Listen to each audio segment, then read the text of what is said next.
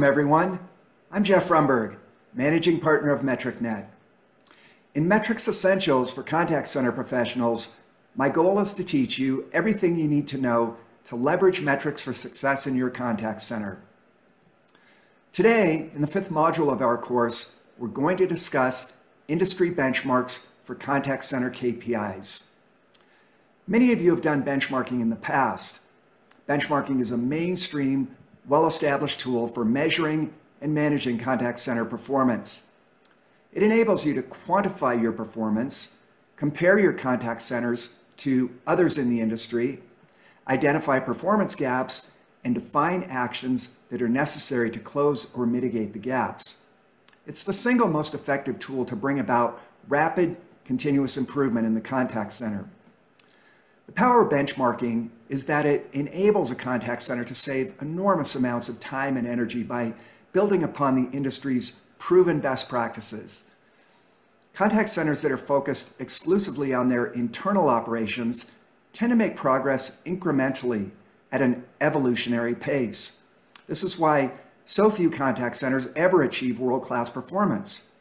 But benchmarking looks externally at the best performers in the industry. And by benchmarking against the best of the best, contact centers that employ benchmarking can improve their performance at a revolutionary pace.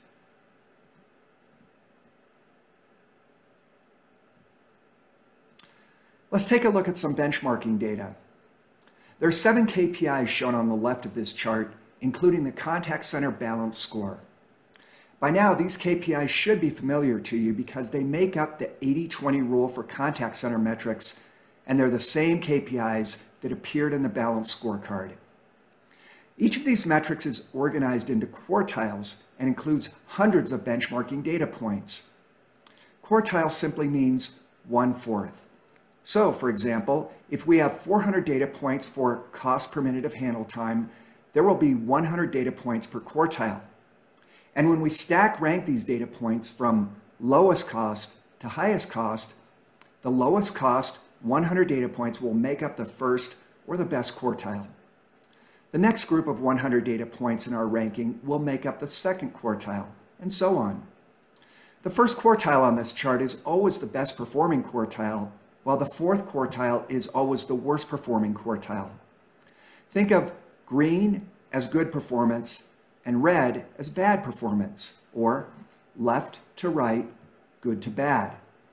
Now you may be wondering why our cost metric is cost per minute of handle time rather than just cost per contact.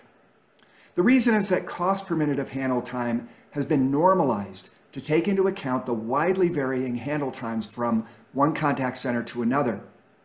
For example, if one contact center has a 10-minute handle time and a $10 cost per contact, the cost per minute of handle time is $1. Likewise, if another contact center has a 5-minute handle time and a $5 cost per contact, the cost per minute of handle time is also $1. If we were just comparing the cost per contact between these two contact centers, we might wrongly conclude that the contact center with a $10 cost per contact is high cost, while the contact center with the $5 cost per contact is low cost. However, they both have the same cost per minute of handle time, so it appears that their costs are roughly equivalent. Please keep in mind that the benchmarking cost data shown is for North American contact centers.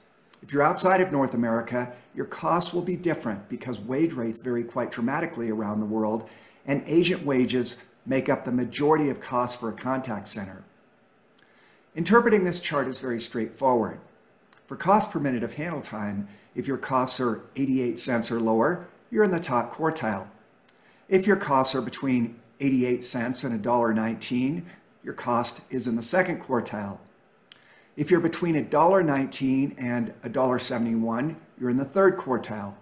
And anything above $1.71 per minute of handle time would put you in the fourth quartile. Likewise for customer satisfaction. If you're above 94.6%, you're in the top quartile. Customer satisfaction between 85.7% and 94.6% is in the second quartile. Between 72.6% and 85.7% is third quartile performance, And if your customer satisfaction is below 72.6%, you're in the fourth or bottom quartile. That's how you interpret the benchmarking data for every KPI on this chart. Also, it's worth pointing out that when you establish performance targets for your contact center, a good rule of thumb is to set your performance targets for the top quartile. A contact center that achieves top quartile on every KPI would have a cost per minute of handle time of 88 cents or less, a customer satisfaction of 94.6% or greater, an agent utilization of 65.9% or more, a first contact resolution rate of 86.3% or greater, an agent job satisfaction of 88.4% or more, an average speed of answer of 29 seconds or less, and a balance score of 65.8% or greater. This benchmarking data is designed to give you a feel for how your contact center is performing compared to others in the industry and to give you some guidance for establishing performance targets. This concludes the 5th module of our metrics course. I would invite you to join me for Module 6, where I will provide instructions on how to benchmark your contact center. I want to thank you for joining me today. I'm Jeff Rumburg, Managing Partner of MetricNet.